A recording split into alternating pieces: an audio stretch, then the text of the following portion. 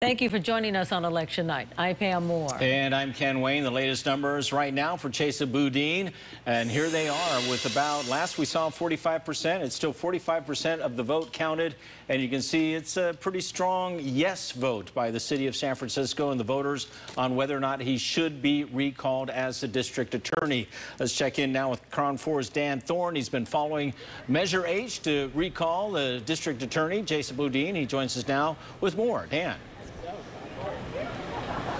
Yeah, Ken and Pam, we were able to catch up with some of the recall supporters here at the Blue Light on Union Street in San Francisco, and they're feeling pretty confident about the numbers that have been coming in so far. These people have been pushing this.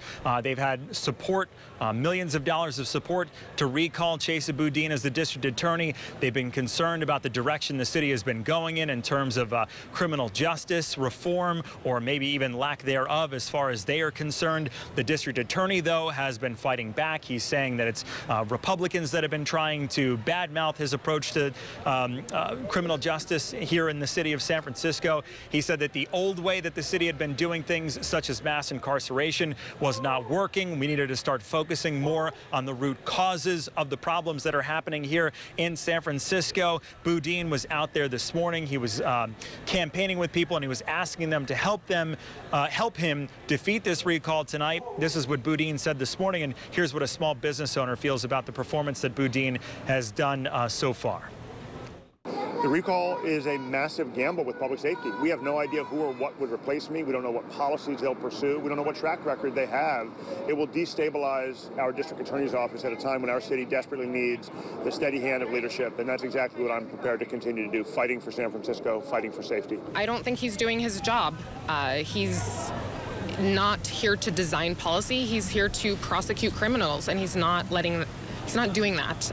We're letting people get away with lawlessness. There are no ramifications for breaking the law, and that's a really big problem.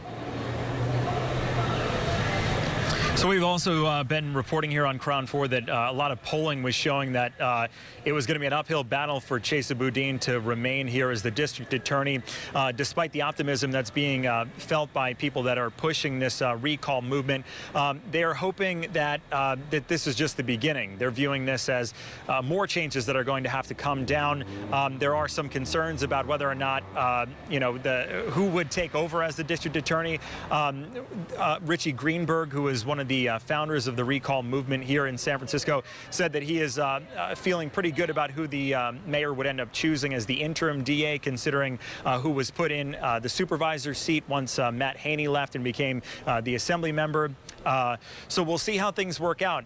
If this recall does end up getting finalized and then the San Francisco Board of Supervisors declares that the results are official, the mayor will then have to put a new district attorney in place, an interim district attorney. That will take at least 10 days for that to happen. And then in November, we will be looking at potentially an entire new slate of people that would be running for district attorney here in San Francisco. So we're going to continue following this story throughout the night and getting feedback from people that are out here. Ken and Pam? Yes, Dan, it's conceivable that SF Boudin could run again in November, right?